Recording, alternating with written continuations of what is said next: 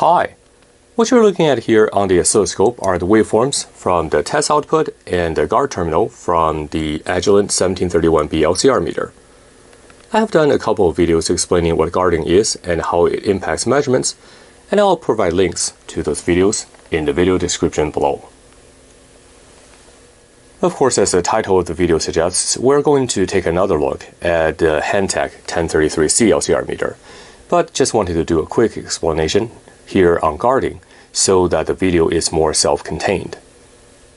When you are measuring a high impedance component, say a high value resistor in the gigaohm range or a very small capacitor in the picofarads range, the cable leakage and stray capacitance can become an issue.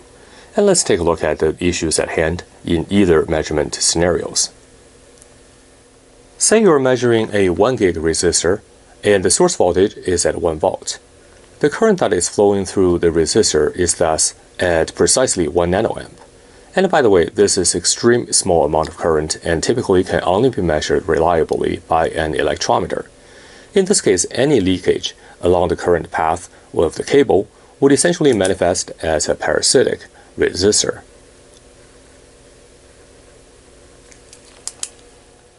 This parasitic resistor is in parallel to the device under test, which would obviously impact the accuracy of the measurement.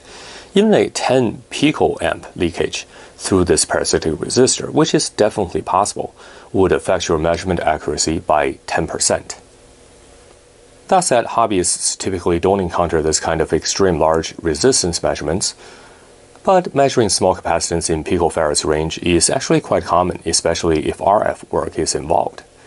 In the case of measuring small capacitors, the culprit is the stray capacitance, and depends on the length of the cable, and the stray capacitance can be quite large, and sometimes larger than the capacitance you are trying to measure, especially when you are measuring capacitance in the picofarads range. So let's see how guarding can solve these seemingly different issues. Ultimately, the parasitic resistance and capacitance are the result of unwanted current flow into the circuit ground from the test terminal. So if we can remove the unwanted current flow, we would essentially have removed the parasitic resistance and capacitance. Since no current means infinite resistance, no charging and discharging, which contributes to this stray capacitance. Guarding is typically implemented using a coax or triax cable, with a shielding surrounding the inner conductor driven at the same potential as the signal carrying conductor, often via a voltage follower.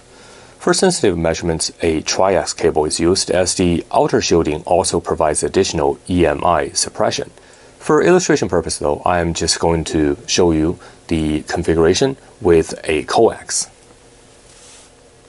Now hopefully this is obvious now. As far as the inner conductor is concerned, there is no current flowing between the conductor itself and the active driven shielding, which is the guard outside, since they're at the same potential and output of the voltage follower is the same as the input to the voltage follower.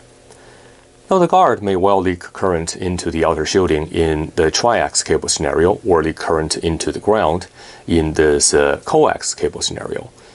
But it does not affect the measurement, as the current is sourced by the voltage follower and is not seen by the signal carrying conductor in the middle here.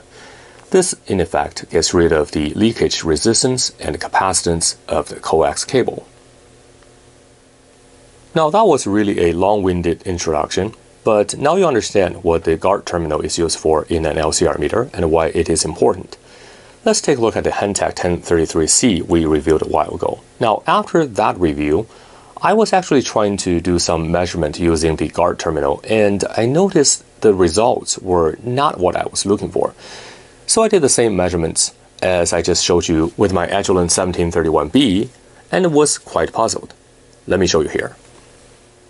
Okay, now I have unplugged the leads from the Agilent 1731B, and now I'm going to plug it into the Hantek LCR meter. Now, this cable here, which is the yellow probe, is actually channel 1, so I'm going to plug this one into the measurement terminal, and the other one I'm going to plug into the guard. Now, of course, the signal is not the same frequency as the Agilent 1731B, but that's fine. Let me just adjust it so it looks better here on the scope. So I'm going to plug in the guard terminal here.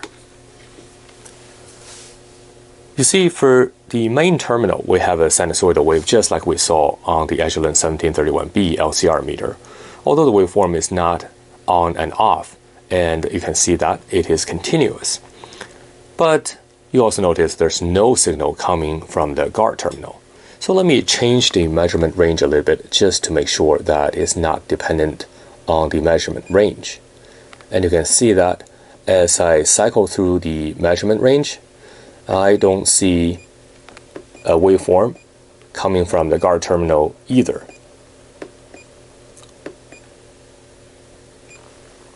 So it appears that the guard terminal doesn't do anything at all on this meter.